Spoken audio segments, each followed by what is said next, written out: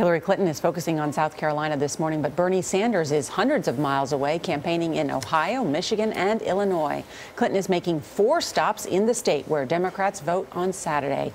Nancy Cordes is in Columbia, South Carolina, where Clinton is also thinking about the GOP frontrunner. Nancy, good morning.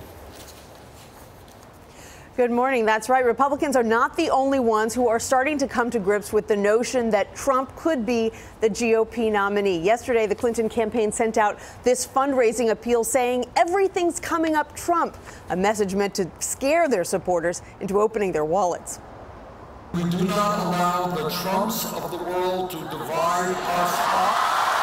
Trump has united the Democratic candidates, at least temporarily. I listen to the rhetoric on the Republican side. I don't recognize my country. You know, Senator Sanders and I have been trying to run a campaign based on issues. They run a campaign based on insults. Clinton is camped out in South Carolina, protecting her large lead in the polls here. Hi, how are you? Sanders headed west in search of greener pastures, and he found them. 7,000 people came to hear him speak in Kansas City, almost 10,000 in Tulsa. I look out at this crowd. I don't think there's any way we're going to lose on Tuesday. The only other candidate drawing crowds this large is Trump. But so far, the enthusiasm has not translated into turnout, which is down on the Democratic side since 2008 in the 3 contests held so far.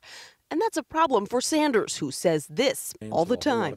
Voter turnout is everything. Our job is to create a high voter turnout. If there's a large turnout, I think we're going to do very well. Translation, Sanders needs his young supporters to hit the polls in record numbers to offset Clinton's advantage with older, more reliable voters.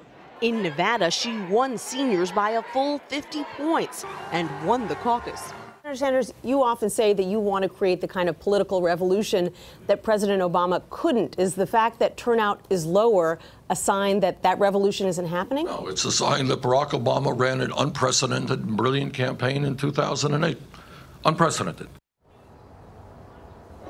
And even with that unprecedented campaign, though, Obama just barely edged out Hillary Clinton. This time, Gail, Sanders says he is going to win several Super Tuesday states and keep pace with Clinton in the delegate count. Okay, thank you, Nancy. We'll see you on Tuesday. Thanks a lot.